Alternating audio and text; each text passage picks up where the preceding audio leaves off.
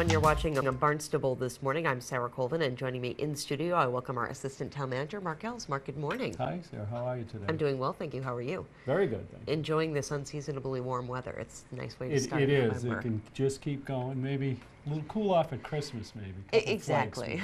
Would be good, but stay warm through the winter. That would be nice, but we'll have to wait and see. So wanted to talk today, had the chance to go down to Scudder's Lane in Barnstable Village this week. Recreational oyster season opened. Hundreds of people down there gathering oysters, and it's just an amazing kind of a part of our community, part of our culture, and the oysters are so fascinating. It really is an interesting part of our ecosystem. Oh, absolutely. I mean, besides the recreation and opportunities that we have here in town, and our natural resources department and our shellfish people do such a wonderful job with this program. And besides the fact you get to eat them as well once you harvest them, there's other values to these oysters, and we see it across Cape Cod now as one of the I guess they call them non-traditional solutions to this nitrogen loading problem that we have in our embayments, which is the fact that these are just natural filters.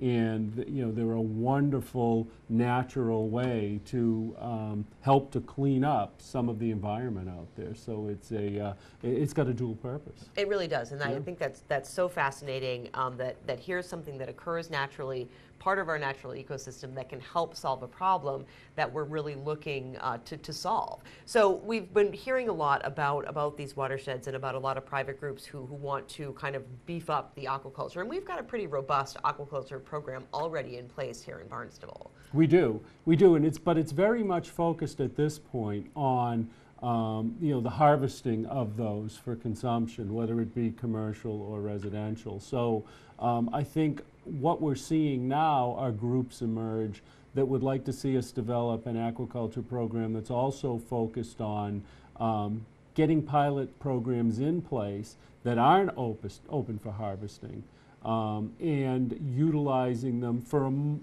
multiple purposes. First of all, to study pilot areas to understand how much nutrient the oysters will absorb.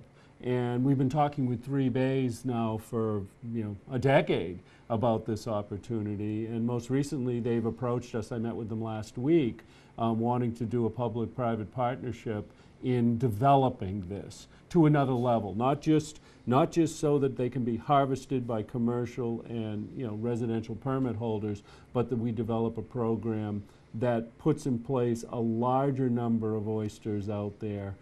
Specifically, they're asking for a pilot program this spring in North Bay.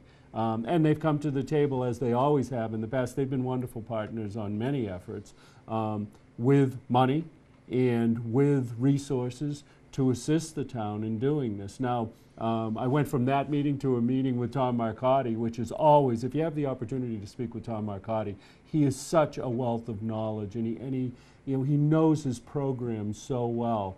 So we spent about an hour and a half together. I learned, oystering 101 from Tom, and it was very helpful for me to understand, okay, what's it going to take to actually go out there and not only run a pilot program that we would monitor and we would be able to, derive information, but also to begin a propagation program so that we are growing more oysters, so that we can begin to expand this aquaculture program, to many of our bays. And it can't just be done randomly. It's got to be done systematically. There are many factors to this, not just having the resources in place to grow them, but also the appropriate place to put them. We have state regulations that kick in, because obviously if people know that there are shellfish some there, they are going to want to harvest them. That's what they're used to.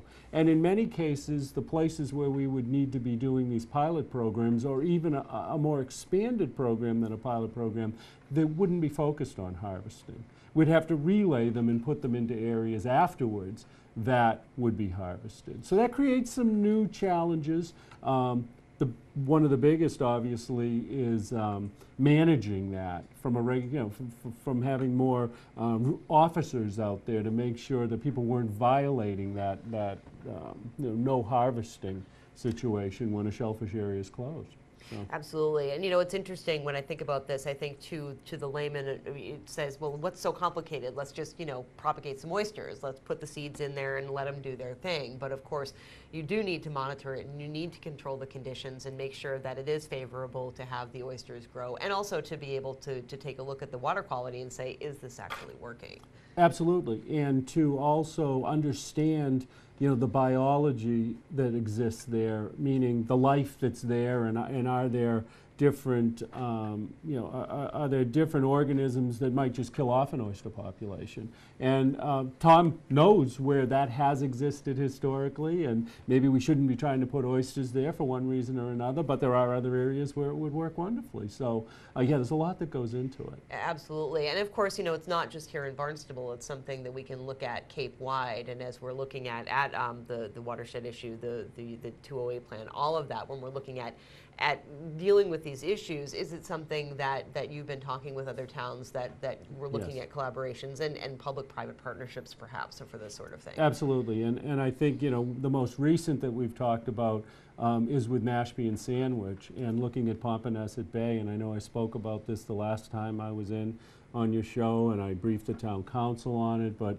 the watershed legislation that's out there that allows us now to look beyond our own town boundary at partnering with other communities, and then looking at what the sources of these nutrients are, and looking at being able to get credits for what we're calling non-traditional approaches. Traditional would be you want to remove nutrients, you do some sort of wastewater, hard wastewater solution, like a treatment facility or something of that nature. The other side, these non-traditional approaches, are things like aquaculture, fertilizer regulation, some of these impermeable barriers that they have out there that might stop the movement of the nutrient, and then to a certain degree, the permeable side of it, which is, the nutrient passes through but it's absorbed, so what comes out the other side isn't a problem. The issue becomes, especially under this watershed permitting, how do you get credit for that? Right.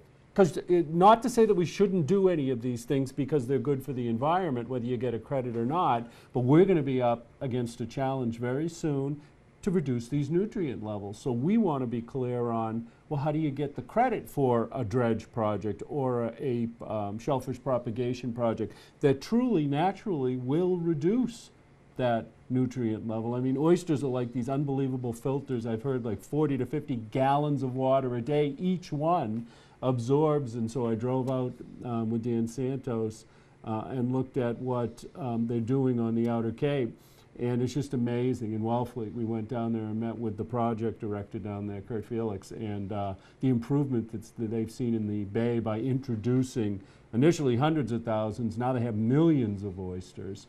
Actually, last winter, wreaked havoc with everybody's oysters, but in general, they have a wonderful oyster population, and they've seen an improved water quality. But how to quantify that so we get credits so that the regulators aren't asking us to do hard solutions is what we're trying to do with Mashpee, Sandwich, and Barnstable.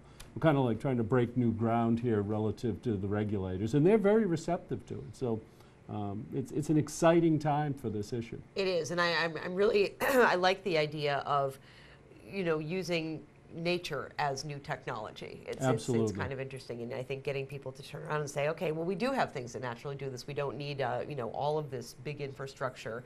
It could just be as simple as a little oyster.